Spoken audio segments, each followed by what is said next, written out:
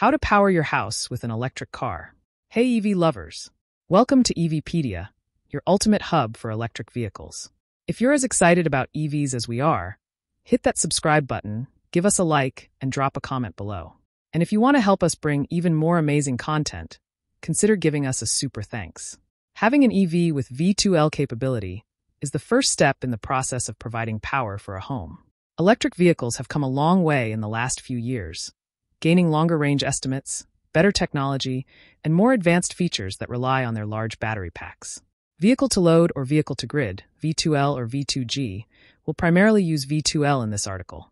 Sometimes called bidirectional charging, allows EVs to offload some of their electrical energy to power external devices, charge other vehicles, or even power a home after a natural disaster and power outage. Some new models offer the feature under different brand names, but the concept is the same. Plug your EV into a home circuit to power refrigerators and other vital home devices.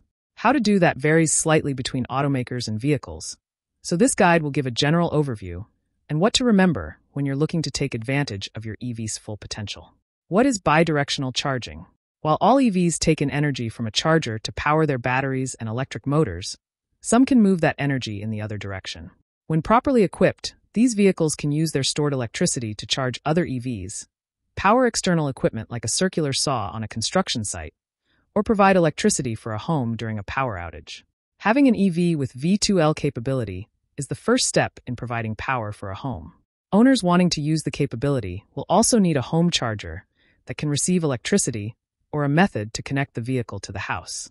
The special home chargers are not common yet, but some companies have forged ahead with new products that help owners get the most out of their new EVs. Additionally, owners will need an agreement from their electricity provider that helps prevent overpower scenarios, and it's a good idea to use available apps and software to manage the electricity return and take advantage of cost savings or rebates if they're available. How to use V2L or bidirectional charging. Every automaker and vehicle is different, but there are a few universal steps that everyone should be aware of. Select V2L or bidirectional charging. Depending on your vehicle, you'll likely have to select the bidirectional feature in the infotainment system or settings interface. Many offer the ability to set a discharge limit to prevent draining the EV battery too far. Connect the cable.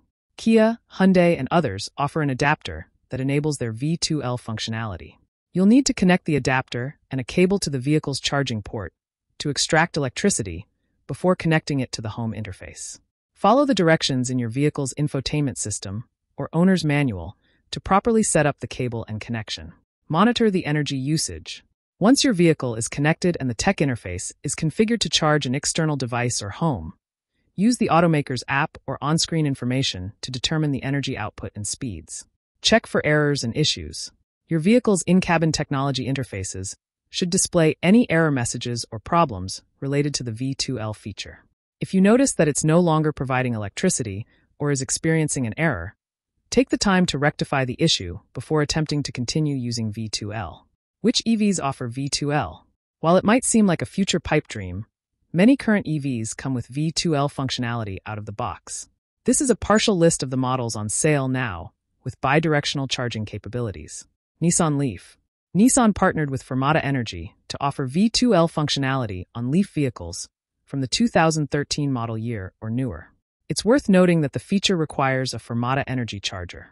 Ford F-150 Lightning.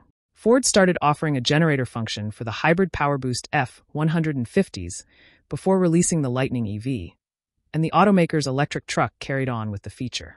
Genesis, Hyundai, and Kia. The South Korean trio offers several vehicles with bidirectional functionality, including the Kia EV6, EV9, and Niro EV, the Genesis GV60, an electrified G80/GV70, and the Hyundai Ioniq 5 and Ioniq 6. Jeep Wrangler 4xe. Though it's a plug-in hybrid instead of a full EV, the Jeep Wrangler 4xe offers V2L functionality using the Mopar Power Box.